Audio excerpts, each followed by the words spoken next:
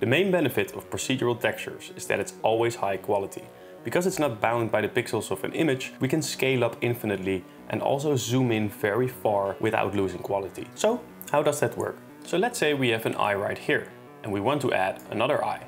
Everything that's black is 0 and everything that's white is 1. So we already have one right here and we are basically adding another one. And if we do 1 plus 0, which is this, we only get this one. Imagine a chalkboard where we use the chalk on the black board. One line gets added to nothing, so we see a white line. Now let's say we want to remove white areas. We all know that when you multiply something by 0, it becomes 0.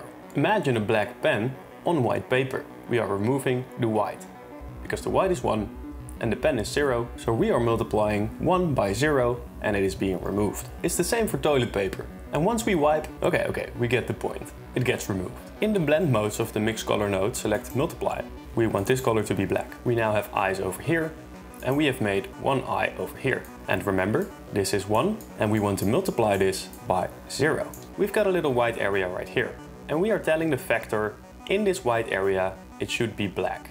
And in this black area it should be the first add node. So if we select this multiply, you can now see that this black area has been removed from the white area. And that's what multiplication does, because we had 1 over here and we multiplied it by 0. And this was 0. Let's do another example that visually may work out better, and I will add a wave texture. This is what the wave texture looks like. And now we've got some horizontal lines. I'm going to mix those together.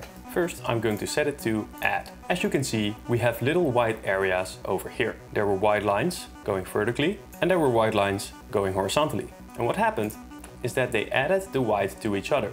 So now there are some values that have a value of 2, like over here, we added 1 plus 1. And here there was nothing, so it was 0 plus 1. So this is white.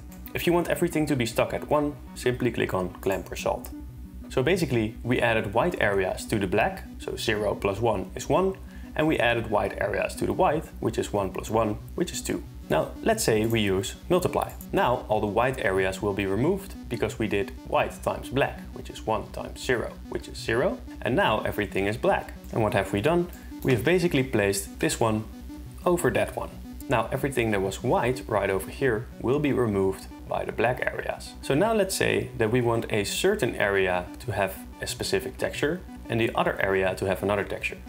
If we duplicate this mix color node, place it right over here and change it to mix, we can set the multiply into the vector. Remember what it looks like? Let's place it right in here. Now all the black areas, which are on A, can be made red. And all the white areas can be made blue. And now we have determined where to place certain textures based on white and black values. So remember, multiply is basically like writing with a black pen on white paper, while adding is actually like a chalkboard where we write with white chalk. And that's the easiest way to understand procedural texturing. Click on subscribe and I'll see you in the next one.